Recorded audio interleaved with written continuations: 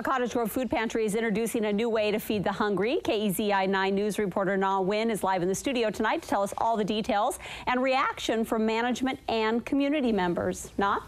Renee, coordinators say the idea comes out of Ashland and involves community members regularly donating food collected by volunteers every 2 months. And they say it could be a great way to keep their hungry neighbors fed year-round.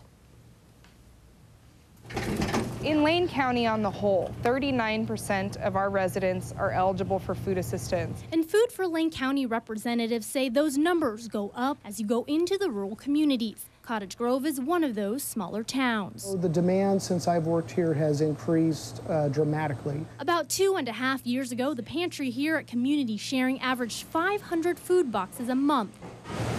They now average about 700.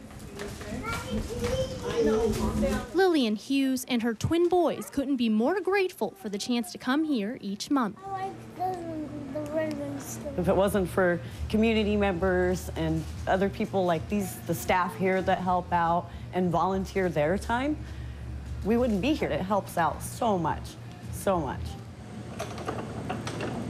And the staff says a program like this could do wonders. Beginning in the spring and through the summer, we end up with very low inventories of food quite often, and so we have to curtail the amount of food that we give out, which of course impacts the families who are suffering with food insecurities. Both they and pantry patrons couldn't be more eager to get things started. I think it would be wonderful, and I would like to hope that if I could help in some way, I would be right there. And they all hope their fellow neighbors feel the same.